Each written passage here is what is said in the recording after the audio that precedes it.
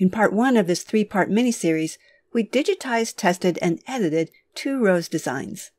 In this course, we'll take advantage of all that work to make 2 more rose variations.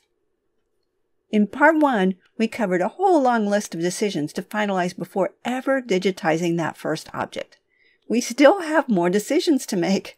In fact, we have decisions to make up through stitching and finishing a design. Digitizing and embroidery are creative processes, and we just need to make a lot of decisions.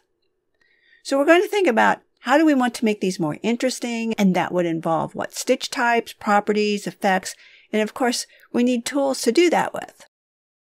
So what we'll do in this course is we'll learn to use some new tools. We'll use the Create Outlines and Offsets tool, see if we can make things a little easier, and we'll use a few more digitizing tools, the Freehand Closed Shape tool, we'll use Smooth Shapes in the Edit Objects toolbox, and we'll use the Circle Oval tool.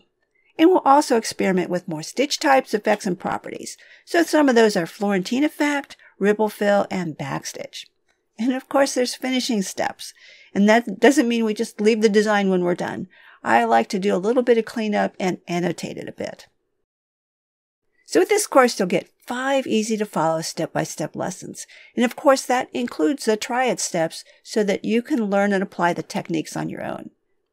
Now, you'll learn the most if you digitize these designs yourself, but we've also included 2 finished designs for you to take with you.